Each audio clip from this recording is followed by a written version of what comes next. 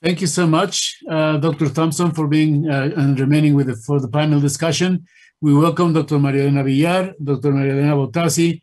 You know them because they've been our guests in the previous summit, but I think that it's important for us to remind about a little brief summary of what they do.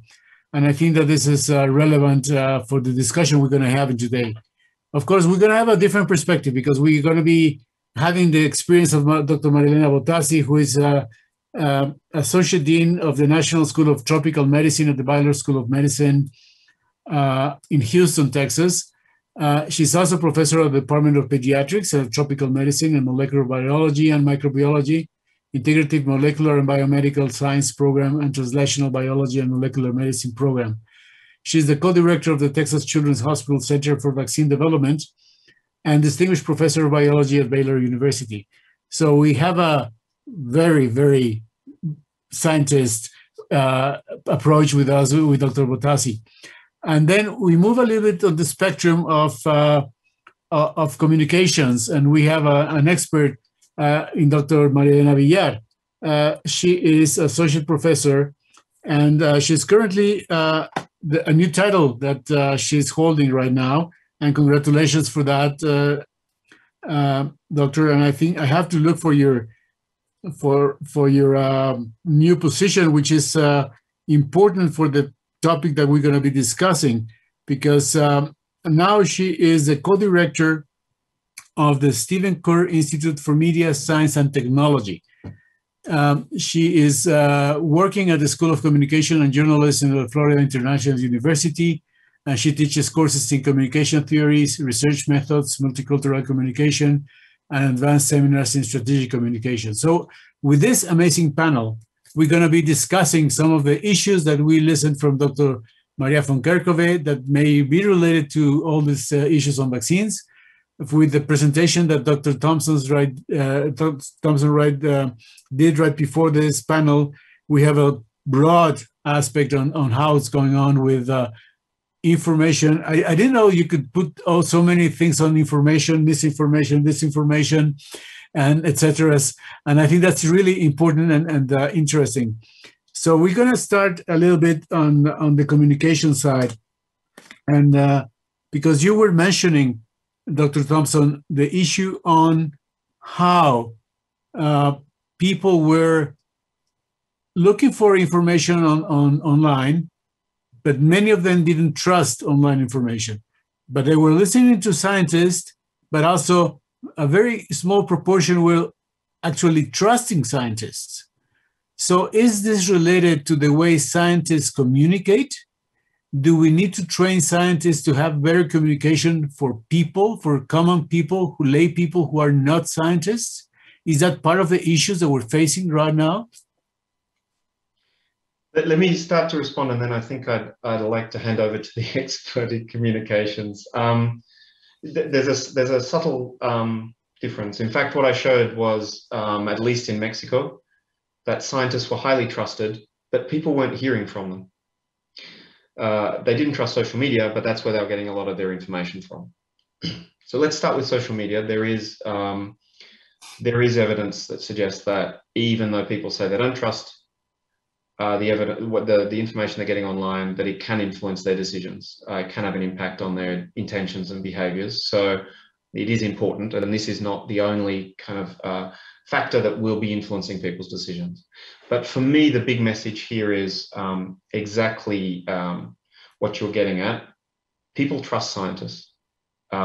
We know with vaccination, people trust medical professionals more than anybody. And that trust is really the currency for vaccine uptake, for vaccine acceptance and uptake. And so we need to equip those trusted voices to speak to people, but they've got to be able to speak to people as trustworthy voices. And that means that they have to be credible, they have to be expert, and they usually have both of those, but they have to have this level of concern or benevolence and the ability to communicate to people in their language. Essentially, we have to be able to equip these trusted voices to speak with people, not at people, about what matters to them not what matters to us, where they are. And that means whether it's online or offline, where they are in their communities, and also where they are emotionally and mentally, psychologically.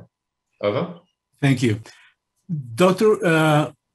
Bottazzi, as a scientist and very into vaccine development and virology, which sometimes is, for a lot of people, is kind of science fiction.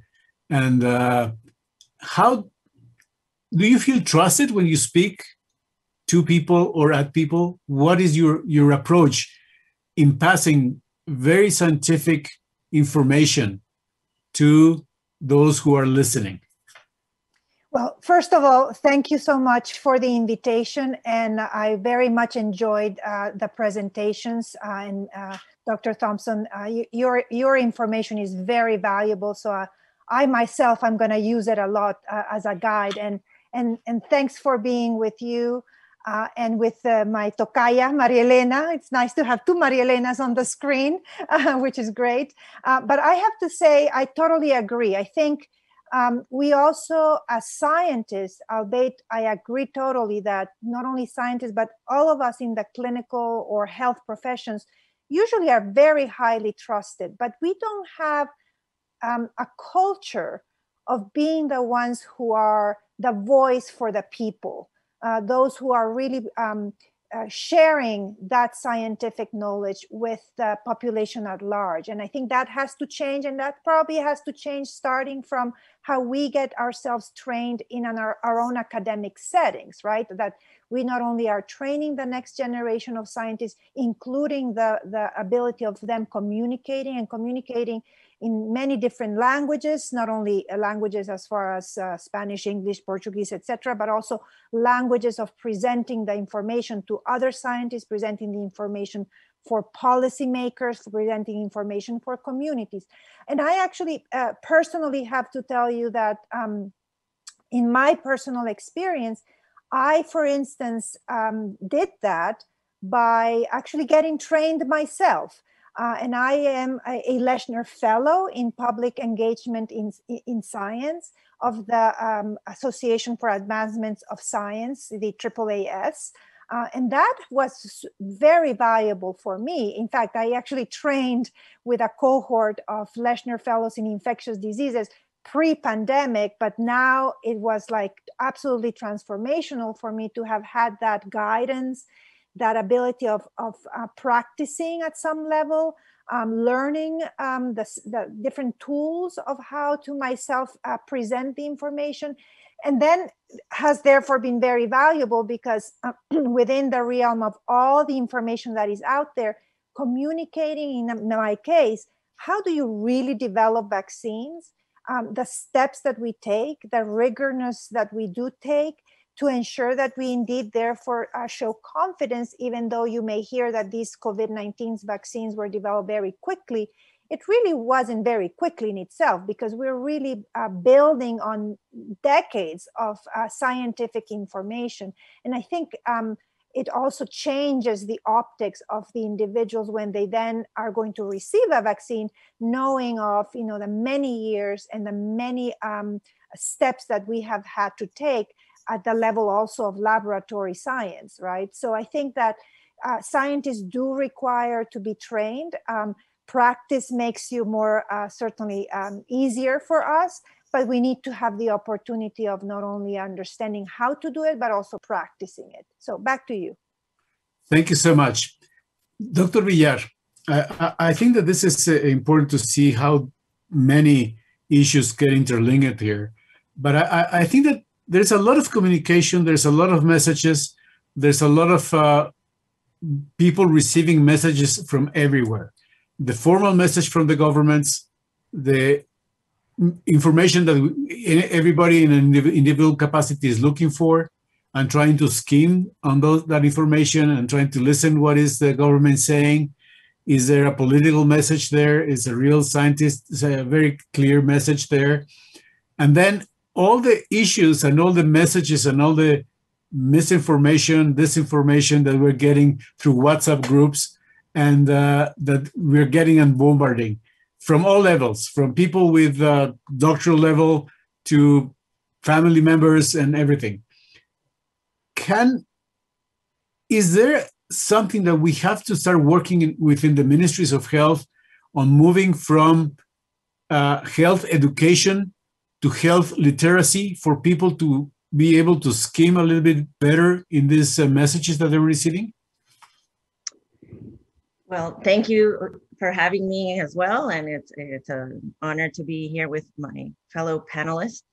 So, and it's very exciting to see that kind of the science of strategic communication is kind of understood to be an important component of this, right? I mean, because just like there are years and decades of research on the clinical side of it, there's years of research on how you spread ideas, right? And like Dr. Thompson said, retailers have used it to sell us trinkets, you know, forever, and like change our behavior and what's popular and what's not.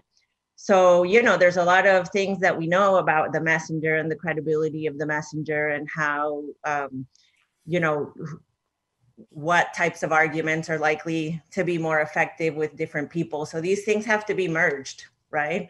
The science has to be merged with the norms and the beliefs and kind of like what's right for me and who, and, you know, there's a lot of things that contaminate, that make noise, right? So the relationship with the government, people's perception of the government, there's lots of disparities around the world, but even in the United States, there's a lot of disparities, and depending on who you are and what you look like, you have a different kind of relationship and trust with different government agencies and things like that, right?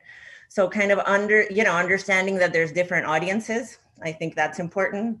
Trying to, you know, doing that research and that listening to see what they're talking about, but also who they would be influenced by. And, you know, so not only in strategic communication, but also in community health, there's decades and decades and decades of research of what works for different communities. So in that sense, it is a little frustrating, you know, that it's another pandemic as if we've never had one. And we've had them before. We learned a lot with AIDS. We learned a lot with, you know, a lot of these vaccine preventable diseases and promotores and people going into communities and peer educators and all those kinds of things. And yet the investment isn't there, right? The investment isn't there. So I think that that's why this conversation is important to keep having. We also know that all prevention campaigns work typically to change behavior and reduce incidence, but then when the expenditure on prevention goes down, the incidence starts going up again. That's true for almost every preventable disease. So yeah, so just as the kind of science and investment happens on the clinical and treatment side, and you know, also to do that on the social side, because that, you know, human behavior is what's gonna impact whether this works or not. Thank you. Dr. Thompson, I did, as you know, I was working in Pajo, and we have to face where I was there, Zika, chikungunya, yellow fever, etc. So these are really issues that there was a lot of communication needed from and for the people in terms of prevention, in terms of what to do. But this is something that there's a risk communication manual, there's risk communication strategies. And from your perspective in UNICEF, and probably you have been seeing this, have you seen variations in governments in the use or not use of risk communication strategies, and this adding up to the misinformation? I think, yeah, there's been some heterogeneity. I think your point is really important. So we have seen different levels of efficacy in terms of authorities' ability to communicate what they're doing, the decisions that they're making, the evidence that is emerging, you know, rapidly emerging and rapidly changing. And I think we see where they do follow those manuals.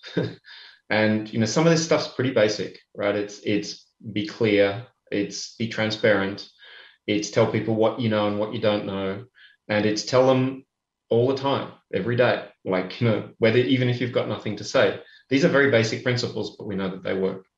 A lot of governments, I think, and authorities have failed to do that. We've seen often other organizations, and even right down to community level organizations, stepping in and filling the gap a bit. But if you don't have that happening at the kind of top of the pyramid, I think it's very, very difficult for the rest of us to clear the muddy waters that people find themselves in when they're hearing mixed messages or no messages from governments, from authorities. I think what we've seen here in this pandemic, which is of great concern to me, is very, very strong politicization of the responses to the pandemic, of vaccination in particular. A couple of years ago, a couple of studies looked at whether people's decisions to vaccinate kind of correlated with their political stance. This was a study in the US, but we're using a good model, and there was no correlation whatsoever. Things have changed. Things have changed, right? Yeah. And so we're in a situation now where we really have to depoliticize these conversations around vaccination, around vaccines in particular, but more broadly about the virus and the pandemic, so that we can start to give people a clearer, more consistent message. Thank you. Dr. Bottasi, one question related to vaccines, vaccine acceptance, derived from information coming from potential side effects of the vaccines and the perception of which vaccine is better than the other, and thus making people to go to the extremes, to go to seek for those vaccines because the one they're being offered in the country is not the one that they think is the best one. Do you think that the messages around the side effects of vaccines were, and as you as a virologist and a person working with vaccines, were very well designed, and some of them might have created fear of receiving the vaccine and thus creating some hesitancy in some groups? Do you think that there was a different strategy should have been taken there? Oh, absolutely. And when you say, was there even a again, risk communication or a communication strategy around this? There was absolutely none, right? And I think this also highlights a couple of aspects here. Who exactly should be doing such communications? And we've seen, unfortunately, a huge silence from the regulators, whether they are regulators that are, national, local, international, right? I mean, they are the ones that really have the responsibility to shape those discussions and that information, because in theory, they're also working hand in hand with very critical, and albeit also maybe even at some level lacking in certain regions, of pharmacovigilance, right? I mean, you need to, when you're rolling out an intervention, you have to have very good systems of how you are going to be communicating any of these potential risks. But at the same time, you need to be capturing the data that is going to really support through pharmacovigilance what are these kinds of events that you may find or identify. And I think that is a clear example that there was absolutely no pre-planning on how to handle when you were starting to deploy all these vaccines, the messaging around the understanding of the safety, and as they were compiling real life evidence beyond the clinical trial data, how they're going to be compiling all the pharmacovigilance. And here we also see that even in countries that you would argue have very well-designed pharmacovigilance systems, there was some attempt of communicating, which I agree with Dr. Thompson with the respect of at some level even politicizing such information. But then there are regions of the world that we are really still unclear of whether there is even a pharmacovigilance robust system. And this also maybe, to summarize a little bit, highlights another gap that I feel needs to be also addressed. And as you know, now everybody's speaking more about the need of decolonizing, right? Whether it's decolonizing research, whether it's, allowing that some of these accountabilities and some of these responsibilities really should arise and should be built within a given region, that we cannot assume that, for example, in this case of safety, waiting for the high income countries to guide what the safety should be or communicate that safety, when in theory we also have to adapt it and build it on the basis of the setting of where that information comes out. And therefore we have to be very cautious at all the time, our countries, especially the low and lower middle income countries, always have to rely on waiting for others to tell them what is going on, rather than our own countries building self-reliance and sufficiency in themselves, gathering all this information, because then it can be discussed and translated in a way that it's more appropriate and more understandable to the populations in a given region. So I'm going to stop there. Thank you. Dr. Villar, back to Miami. With all these things going on, I think that there's also part of beliefs, and it comes to this conspiracy theory that the vaccine was ready before the pandemic because they wanted to sell it and they were ready there. And they were just holding it. By the time it was just we can release it. Of course, we know it's not true, but I think that there's also part of issues in terms of how it was informed to the people that these were vaccines created, taking in consideration already a platform that has been studied for long time, and is not something that just pulled out of the sleeve. And I think that can that be related to part of the hesitancy and all this misinformation and now disinformation that is passing here around vaccines? Do you think that that played a role in how people are reacting to the vaccines? Sure. I mean, again, the different kind of relationships with government, the different perceptions about pharmaceutical companies, right? So there were problems already pre-existing with trust there. Trust in general of governments, corporations, has been decreasing in the last decade. So with that pre-existing kind of trust challenge, and then you have the disinformation, which is the kind of deliberate providing incorrect information with the purpose of confusing or sowing conflict or something like that. So the kind of the ground was fertile for that disinformation to take hold.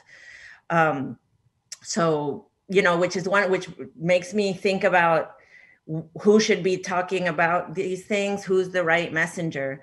And, on the one hand, the governments are not being the loudest voices on social media listening. And Dr. Thompson, you can share if this is also your experience, but the ministries of health and the health experts are not the ones talking the most. They might be out there, but they're not the ones with the most echo. They're not the ones that are. So as we know, false information is easier to share because it usually has more of that kind of clickbait, shareable, look at this incredible information, let me share it with everyone I know, where government information perhaps is more boring, less sensational. So, on the one hand, the governments are the ones establishing the programs, the pharmaceutical companies are the ones developing the vaccines, and they have trust and credibility issues. So that's where we need to understand, partner with communities, partner maybe with other people that do have trust, right? And kind of help to explain. And then there's, an underlying also lack of knowledge. There's kind of a bell curve in science communication of how technical you get before you lose people, right? But like the process of clinical trials and how medicines are approved, and how decisions are made about using one vaccine versus another. So it's a, you know, it's a challenge, and a lot of this message testing that Dr. Thompson was talking about is important, right? Like, what do people know? What do people want to know? And what's the thing that will help persuade? So, so yeah, I mean, definitely it didn't help, right? That there was this misinformation about the, you know, the conspiracy theories. But again, we live in a world that's just fertile for that. It's ripe. So, you know, and those kinds of things are likely to take off. Thank you. I want to invite you to go to our social platforms, look for hashtag COVID Summit 21, and we have already the misinformation management guide that Dr. Thompson spoke about. So if you would like to access it, please follow our hashtag, participate in the discussion on social media. It's also a way of communicating very short messages, but don't do any disinformation, please. Dr. Thompson, back to you. We'll go back to France. Trust, and I think that this is a big word in this world about trust. When we see France, where you're living right now, where you're staying right now, with access to vaccines and not having a real trust in government because of previous experiences, how does trust play a role when developed countries that have access to vaccines don't use it, don't go and get vaccinated, when many people who would like to trust vaccines don't have access to it, or trust vaccines that they don't have access to it? How can you balance this? How can you do something? How can the government change this trust issue into really bringing mistrust into trust? The French example is a good example. So in the last pandemic, the H1N1 influenza pandemic, France didn't do very well. They purchased enough doses to vaccinate 75% of the population, those who needed it with 2 doses. So over 90 million doses, and ended up using 6. And that was largely because there was a detectable inflection point in people's in public trust in the program that was being implemented, and in the end, people said no. They've taken a lot of important steps towards rebuilding trust in the vaccination programs here. They've had a very broad public consultation process that informed their subsequent strategies. We've seen a reasonably effective implementation of mandates, but done in the right way. We've seen coverage rates go up, and we're doing pretty well. You know, every dose in France is being used at the moment, as far as I'm aware. Whereas we do know that many doses that have landed in low middle income countries, for example, in the African continent, are not being used. So we have to be careful about any assumptions that, you know, in certain countries, people just are dying to get vaccinated, and in other countries, because they've got the vaccines, because they're rich, because they're better off, there's higher levels of hesitancy. Hesitancy manifests similarly in just about every country. It fluctuates according to different determinants, and trust is an important one. But those assumptions we have to put aside now. So there was a very interesting, just a study that pulled out a correlation, but a pretty good correlation between a metric of institutional trust, so people's trust in all of the institutions in their country, and coverage rates, vaccination coverage rates across Africa. So we know that trust is fundamental. We know that things can be put in place at a government level to build trust, and I think, you know, the process in France is a good model. But also, I think, as Dr. Villar was getting at, we have to activate all of the other trusted voices, and they have to be equipped and galvanized to be out there speaking. So, for example, UNICEF in many countries has really strong, long relationships with faith leaders who are very trusted voices within their communities. And we work very closely with them throughout, I mean, pre and during pandemic, to communicate with their communities about what matters. Our partners, PGP, had a really interesting project where they worked to reach poorly accessed communities in the US to provide them with information about influenza vaccination. And they used what we call micro-influencers, people who might only have, you know, a couple of hundred people, maybe thousands who follow them. They mapped out those micro-influencers, they enlisted them, and they provided them with content, they provided them with things, but they also just sent them a prompt. You know, you can use what we've produced or not, but just remind your community that, you know, it's time to get the vaccine because the season started. So I think, as we heard before, we know what works. We just need to be doing it at scale. We need investment. We need to be doing this at all of these different levels, and we need to be doing it now. But we also, and this is a really important point, we have to be doing this really well in 10 years' time and in 20 years' time, because we're not eliminating these diseases. We've always been tackling public trust issues with vaccination programs, and we always will. So I'm hoping that this pandemic will be maybe the trigger to get that level of commitment and investment in the things we've been hearing about, the things that work, that mean that we can foster public trust, which we need for the public immunity. Over. Thank you, Dr. Thompson. I think you brought up a very important issue about influencers and how to use what you have in hand. And sometimes people tend to forget about those strategies that can really reach people in a different way, especially younger generations that are in a different level in terms of how they get messages and who they listen to. So, Dr. Villar, in your research, have you seen this potential impact of influencers in vaccine acceptancy? Yeah, I'm absolutely. I mean, I don't know that the research on this particular moment on the COVID vaccine is there, but definitely people are influenced by their healthcare provider and their family and friends, right? And right now, a lot of people communicate with their family and friends on social media, and they also hear from celebrities and other people that they trust on social media.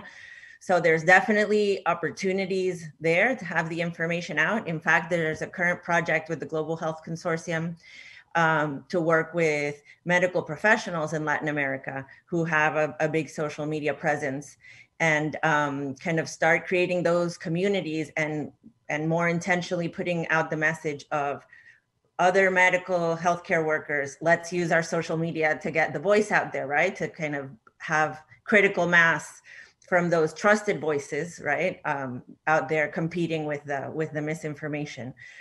So yeah, absolutely. I mean, different people are influenced by different folks. Some people, sometimes it's a good strategy to influence children, for example, in schools, or young people on social media to then influence the older people in their families, right? If that dynamic exists. Sometimes it's really more among friends, and, you know, these WhatsApp, you know, in a lot of cultures in Latin America, for example, families have big, and coworkers and friends have big groups on WhatsApp, and a lot of misinformation has been spread there. We need to find ways to spread good information. And, you know, there is a lot of content. If you go online, a lot of countries and a lot of agencies have produced excellent content. So now it's kind of, how do we figuring out which is the most effective, right? That A/B testing, and how to get it to people, and, you know, volume matters, and that also costs money, right? Thank you. So again, I repeat, you have access to the guide that Dr. Thompson was speaking in his presentation. If you follow our hashtag COVID Summit 21, you can reach to that guideline, use it. And for you younger generations who are listening to us, you might be around the close to 1,000 people listening today. Please, if you're going to be doing something on TikTok, use some information that has that guideline and do something wise, please. Don't misinform, don't disinform, use it wisely. And Dr. Botassi, now we come to the other side. What is the message, or what do you think we can do as public health professionals when public health professionals and health professionals don't want to receive the vaccine? What is the potential impact of health personnel, public health personnel, not willing to receive the vaccine, and the impact on regular folks? Yes, I mean, you bring up a very interesting question. And I mean, remember, at the end of the day, they're all human beings like everybody else is, right? So I think what we need to do is be good listeners too, and understand why is their own hesitance, or how can we increase their own confidence, independent of whether, of course, you know, the fact that they are also a part of this ecosystem of healthcare providers, or that are interacting with the general community in therefore providing some health service, right? So we need to understand where they're coming from and why they're coming from. And maybe, again, it's just the misinformation or disinformation. You know, working, for example, ourselves within Baylor and Texas Children's Hospital, we have done many ways of reaching out to our own workforce community to answer their questions. Maybe it's just that they were not really understanding, again, the process of how we develop these technologies, the rigorousness of how they are being tested, and again, a little bit the fear of, you know, of again, the pharmacovigilance, right, of the safety profile of these new interventions. So most of the times it's just really also presenting the information in a way that it can answer some of their concerns. But I agree. I mean, since we understand that, you know, they are kind of also the messenger, we need to make sure that they, as messengers, also have the right information in front of them, or that they can find where are the resources where they can really look at, where the evidence-driven information can be found, so that they can make their own assessment and their own decisions. So I think that is another area where I think we need to raise our efforts, again, in the concept of training, or maybe establishing, especially us that we work in academic-based type of health systems, right? You know, with hospitals that are linked to an academic infrastructure. We have many ways of how to provide that information in a way that then it can be used for them to be able to then translate to the patients or to those who they serve in the profession. Thank you. Dr. Villar, I think that there's a big range of issues going on around communication, around health literacy, around all these groups and things that are happening. But we have also different strategies within the governments in terms of, we are not going to force anyone to get the vaccine. You're free to choose, which usually is what happens with vaccines.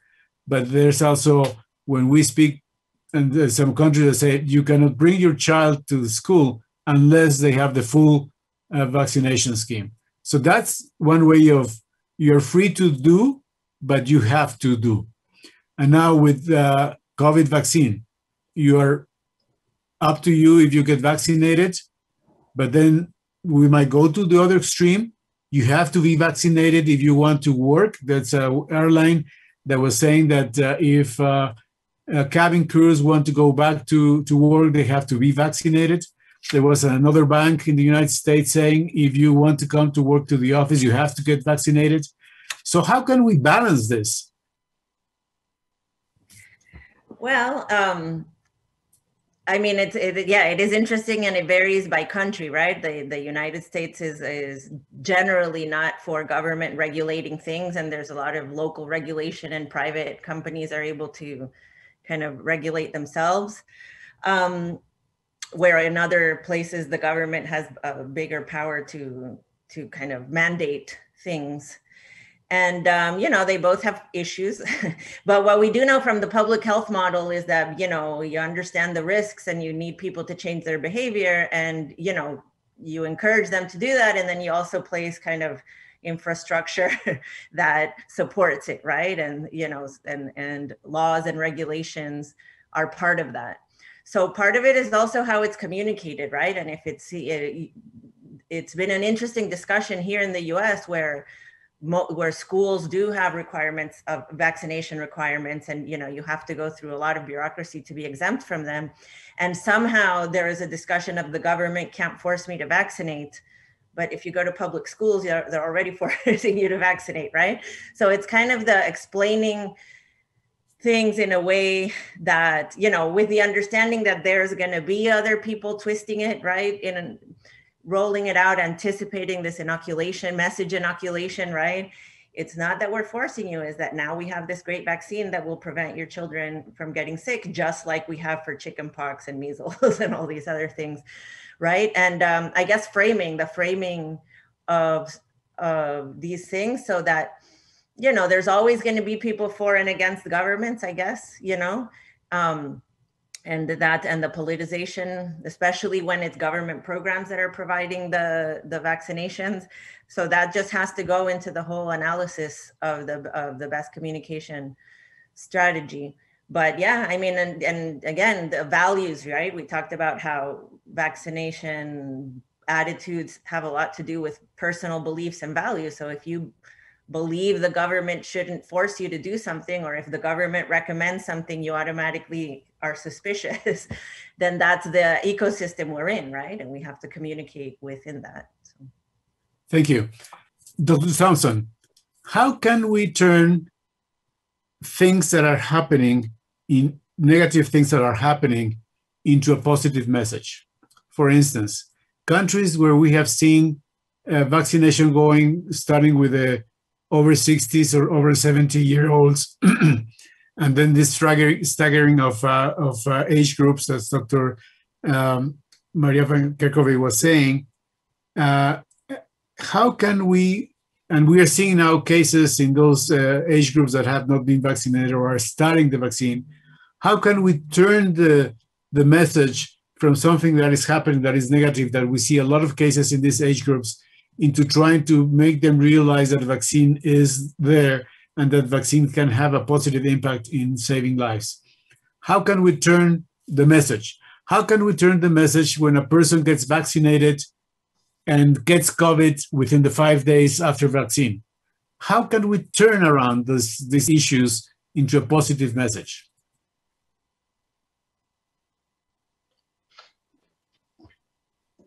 I'm not sure I want to start with the last example. That one's a tricky one. But I think we have a lot of science, a lot of evidence now that tells us how we can potentially reframe things so that, as Dr. Villar said, we can position what we say within people's values, within their beliefs, within the way they see the world, rather than counter to that. A very good example is, and the President of the United States actually tweeted something along these lines, and I know the person, I know who was probably advised by, but he said something along the lines that getting vaccinated gives you the liberty, the freedom of being able to return to a more normal life.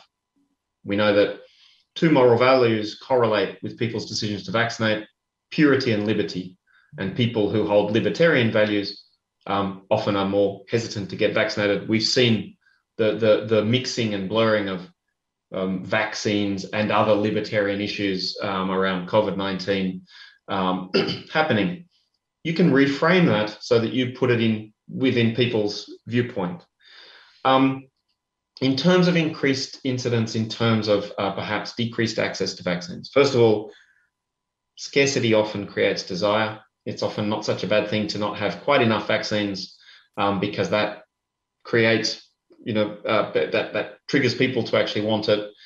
But that's maybe a slightly facetious comment in the current context of gross immoral inequities in vaccine access across the world at the moment. So perhaps I'll park that What we do know, research that I've done, suggests that when we have increased incidence of the disease, that's helpful because people have to understand why they want to get vaccinated. They have to understand the threat in order to accept the mechanism that we provide them, the solution that we provide them to cope with that threat. If we just tell them there's a vaccine and they don't see that that provides a way of coping with a specific threat, why would they get vaccinated? If we provide them with a threat, there's this terrible disease, but they don't believe the vaccine is a solution, then they're not going to take that solution. So we have to, in our messaging, in our communications, very carefully balance simultaneously the threat and the solution. And there's a model, a behavioral model, protection motivation, that we've shown holds up pretty well in vaccination. They're like 2 or 3 examples of the science that we have that can tell us how to communicate. Social norms. If we tell people everyone's getting, lots of people are getting vaccinated, people are more likely to do what they think others are doing or what they think others want them to do. We know many of these levers, many of these triggers. The challenge is getting the right one for each person, because it will be different from person to person. I think I've answered your question a little bit tangentially because it was too difficult. I didn't want to put you on the spot, but I think the tricky questions when you're in a panel and these ideas come, and that's part of my job, to put the difficult questions for you, the experts. We're coming to the closing of the session. I really appreciate. I'm going to go around and we'll start with Dr. Bottasi. 30 seconds for your last message. Then we go to Dr. Villar, to Miami, and then back to France to Dr. Thompson, and then back to me in Mexico City. Dr. Bottasi, Houston. Yes, thank you. And so my final message is, we academics, we, of course, that also lead a lot of educational programs, in whatever field we work on, we have to remember that incorporating science communication and training ourselves in the next generation on how to be better communicators is essential and crucial. And I think the COVID-19 have highlighted even more what we have been saying for decades now, that it should not be a hobby to do science communication. It should be part of our daily activities as scientists and as academics. Thank you so much. Back to Miami, Dr. Villar. So I agree with everything that Maria Elena, my tocaya, said. And I guess what I want to add is, the importance of understanding the audiences, right? That this is strategic communication, persuasive communication as other kinds too. So understanding, doing that research, right? That requires time, the listening and the research and the engaging community gatekeepers and things like that, to really make sure that you're using the resources in the best way possible. Thank you. Back to France, Dr. Thompson. Thank you. What great comments. What can I add to that? I think the COVAX facility is, the concept and the execution is a moral victory, but we're still a long way from the public health success. We don't have enough vaccines, they're not getting to people, but we're also seeing that people are not necessarily accepting them when they arrive. The investment in that facility in vaccines is substantial. The investment from that facility in generating public trust and demand for vaccination is minuscule. We need investment. We need investment. We need to build the systems that we heard about before, not just to produce develop the vaccines, produce the vaccines, track the vaccination programs, distribute the vaccines. We need to develop the systems to sustain and foster public trust in real time over the long term. If we're going to do better, if we're going to be ready for the next one. Over. Thank you so much. I think Dr. Stempel is going to be thrilled on interest on the guidelines that you were mentioning. So thank you for bringing it up in your presentation. And I hope that you see the increase in downloads in Spanish. So for those who have been asking, again, you can, if you follow our hashtag, COVID Summit 21, or you follow our Twitter account, FIU Stempel in Twitter, you can have access to the link to download those guidelines. So use them wisely, read them, use them on the daily work. I appreciate the work and the participation of the 3 experts. Dr. Bottasi, muchas gracias. Thanks so much. Dr. Villar, muchísimas gracias. Dr. Thompson, thank you so much. Merci beaucoup. Gracias. We really appreciate your participation and your messages. So we're going to make a small break before going into the second session. We'll be back at 3 or 4 minutes. Don't go away. We're just changing the platform for the new panelists to join us. So muchas gracias. Merci beaucoup. Obrigado. Gracias so much. Bye.